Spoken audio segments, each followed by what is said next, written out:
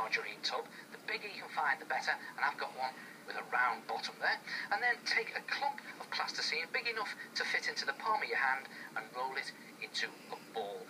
And then squash it on a flat surface into a flat circular pancake. You need to just press down on top of it, like that, so that it's about 1 centimetre thick, so that it's big enough to just fit into the bottom of your margarine tub, like that. And it has to leave a gap of at least 1 centimetre around the edge. That's very important. You'll see why in a minute. Then take the flat surface of your plasticine and draw any design you like into it. And I'll tell you what looks really good, your star sign. Now, of course, your star sign depends on what birthday you are. But if you don't know what your star sign is, or even what it looks like, why don't you look in the daily newspapers? They always have little drawings of them in there on the stars page. Now, my birthday is in October, so I'm Libra, which is the scales. So I'm just going to draw in with a blunt pencil a set of scales. Now, you don't have to draw a complicated picture.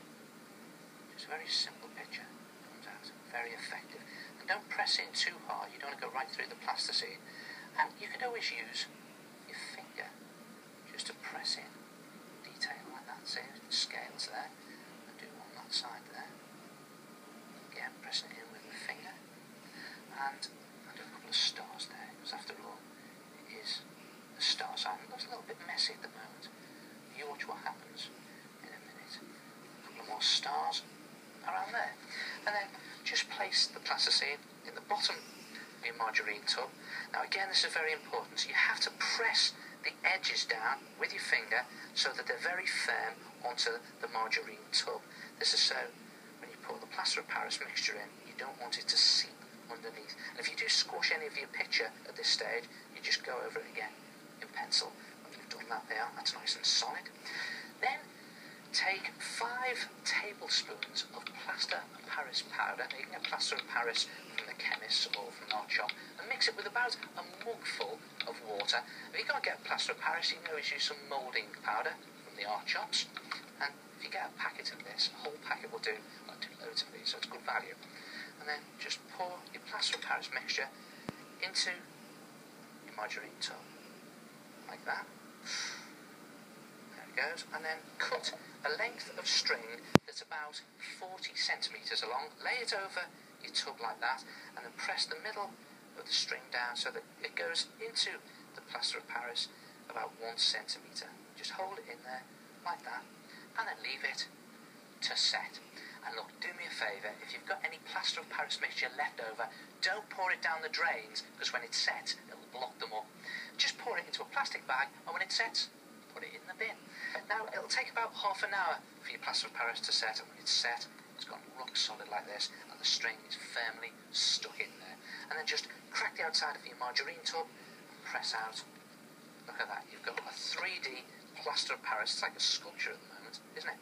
Now, the idea is to paint it. You can use acrylic paint or poster paint, but it's best to just slush on a layer of paint first to seal in the plaster of Paris. And look, I'm just going to slush on this blue to show you. Actually, blue works very well because the star sign, the midnight blue. And just slop it on. You can be very neat about it. I'm just sloshing it on there to show you. And when it's covered, you'll have something that looks like that. Look at that. And now the good bit. Pick out the detail using a gold or a silver pen. Look at this. I'm just going down all the raised bits, all these 3D bits.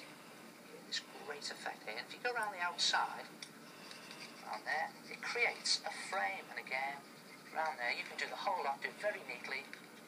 It takes a bit of time to do. When it's finished, you'll have something that looks like that. Look at that. And what we've done is I've even tied the string on the back so I can hang it up, snipped off the excess bits, and that's it. That is my star sign, Libra. And there are 12 star signs to choose from. Find out which is yours. Now, it could be one of these. It could be Cancer, the crab, or it could even be Pisces, the fish. But if you can't find your star sign, why not design your own? Look at that, that star sign, the sun and the moon. So try it yourself, a 3D plaster of Paris picture.